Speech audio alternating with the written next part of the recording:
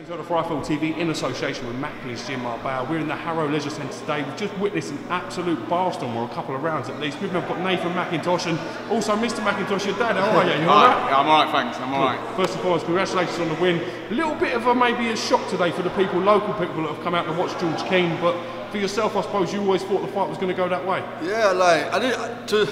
To be honest, I've been working a lot on power.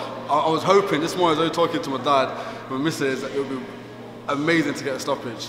I put my punches together, they landed perfectly, and I knew I hurt him. In the first round, I knew I hurt him. I knew if he kept walking onto them right hands, which he kept doing, eventually he was going to go. And in that second round, when I caught it, I think it was an uppercut in a straight right, and I seen him going to the ropes. I just followed through. I knew every shot was connecting. I seen the ref come into my vision, and it gave me more drive to just try and demolish this kid. I know he's a prospect, and I know he's a big ticket seller, he's a big name, and he's a wicked name to put on my record. I've had, what, I'm 9-0 now, one stoppage, being like, I've fought eight guys that aren't known of, they aren't known, and the first person I fight who's known, a prospect, I stop him. So I'm over the moon with that, I'm back now, I'm back with vengeance, I've been out a long time. I'm just ready to hit the world now and just take on these fights. He was out for at least 3 to 4 years after one of his, was it your 5th fight? Yeah. He broke his hand in his 5th fight, and that kept him out for about 3 years. Yeah. So now after the 3 years, got back on it again, and I'm pushing him, I'm working just as hard. And then obviously with his promoter, Carl Greaves, and family, Alice McINTOsh, Sabrina McINTOsh, Natasha McINTOsh, his son, Devon McINTOsh, be watching this. Nina, my missus, she's a female national champion, so we're just living, I'm living boxing at the moment. You understand? Like most of these boxers go home with the missus and they watch EastEnders. Me and my missus go out and we run and we watch boxing and we study these boxers who I'm going to be fighting.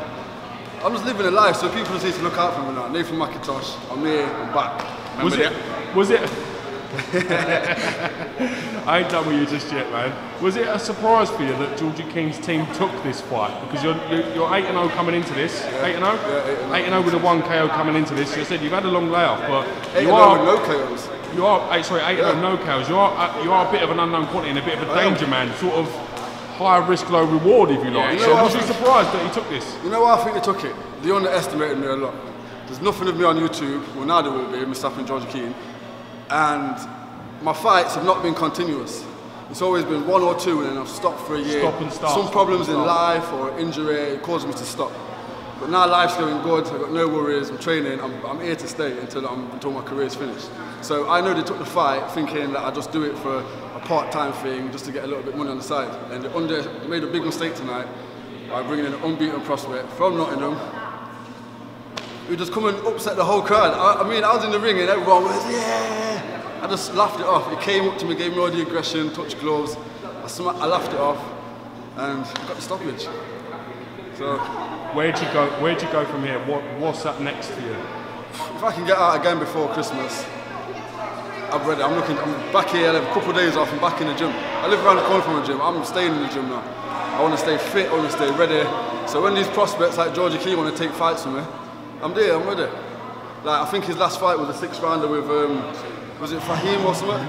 And he went 2 rounds with him, didn't he? And he took this fight and he went 2 rounds himself. So now I'm just ready, man, to just make my mark in the boxing world. All right, well listen, we look forward to seeing some news imminently. Congratulations on the win, and said you certainly shocked the crowd tonight. You did, yeah. Enjoy your moment, credit to yourself. Nice one. All right. Thanks a lot. Thanks, fellas. All right.